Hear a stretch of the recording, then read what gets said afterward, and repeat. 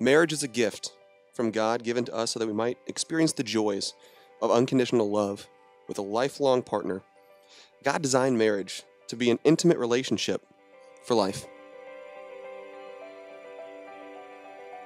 When she first told me about DJ, she said, it's nothing serious. We're just going to take it slow. Nothing's going to happen. But just me knowing Josie, I knew that there was something special about their relationship. DJ, I love how happy you make Josie and Jude. And I just wish you two all the happiness and love in the world.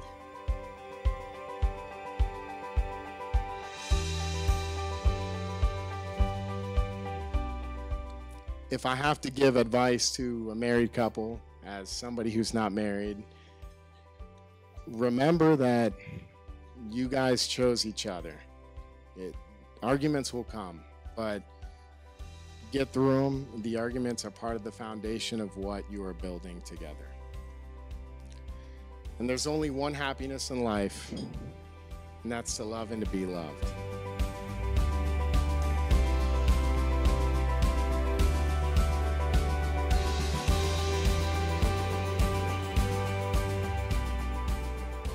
Today is the beginning of a new life.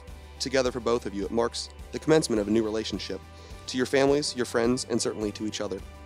You have invited these special guests to share in one of life's greatest moments as they give recognition to the worth and beauty of your love and add their best wishes to the words that shall unite you today as husband and wife. Through the ages, man has tried to define love. Poems, songs, and books all have been written trying to describe this little four-lettered word. But the best description I've found comes from God himself, as he is the author of love. In his word in 1 Corinthians chapter 13, he describes the kind of love that must characterize your lives if you are to try and live in joy, harmony, and honor with each other, and also before God and your fellow man. Love is patient. Love is kind. It does not envy. It does not boast. It is not proud. It does not dishonor others. It is not self-seeking. It is not easily angered.